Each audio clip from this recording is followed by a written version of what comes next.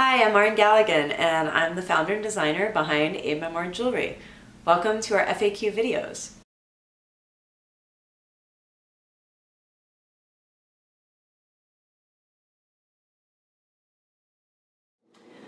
So one of the things that we offer at Aide-mémoire jewelry are lab-grown stones, specifically sapphires and diamonds. So what is a lab-grown stone? Well, a lab-grown stone is basically the same thing as a natural stone. It's just that the origin is different. So a lab-grown diamond is created in a lab, and a natural diamond is created underground by nature. But your end product is the same thing. It's a diamond, it's physically the same thing. It's just that the origin is going to be different for the two. So some people confuse lab-grown stones with a simulant, like a diamond simulant.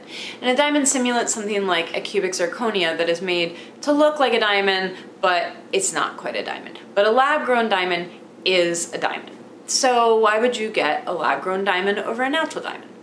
A couple reasons. One, the price is going to be a lot less, so you can get a better quality or higher diamond for your budget, or you can get a diamond on your budget where you might not have been able to get a diamond otherwise.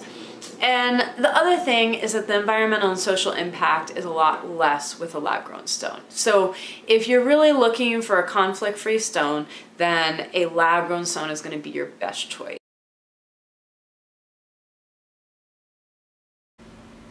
So what about a lab-grown sapphire versus a natural sapphire? All of our sapphires that we work with are mine market traced fair trade. So that means that the companies that we work with just a few mines, and they've gone to those mines and checked them out and made sure that they hold up to their standards, and that the employees are getting paid a fair wage, and that the environmental conditions are good, and that the mining is using a lower impact.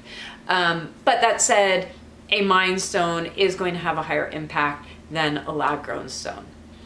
The mine sapphires that we work with typically are Australian or Montana, but we also work with some Malawi and other sapphires. Natural sapphires are going to have a lot more subtlety in color and variation, and sometimes you'll have sort of a modulated color where they're like, maybe it's a green stone but there's little bits of yellow in it in some areas that are a little bit more green, so there's a little bit more depth to them, and different colors that you'll see inside the one stone. Lab-grown stones are going to have a lot more vibrant stone, and the clarity is going to be very clear.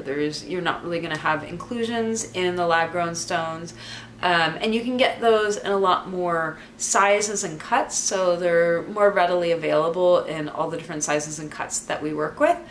But because they're more vibrant and there's no inclusions, you don't get that sort of uniqueness that you get with the mine sapphires or the natural sapphires.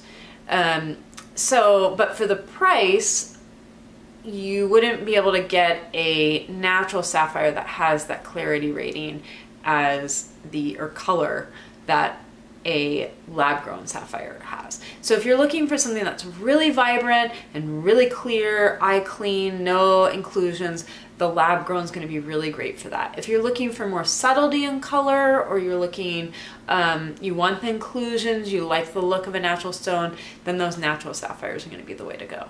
Thanks for watching. I hope you found this video helpful. For more answers, check out our other videos or our FAQ page on our website. The link is below.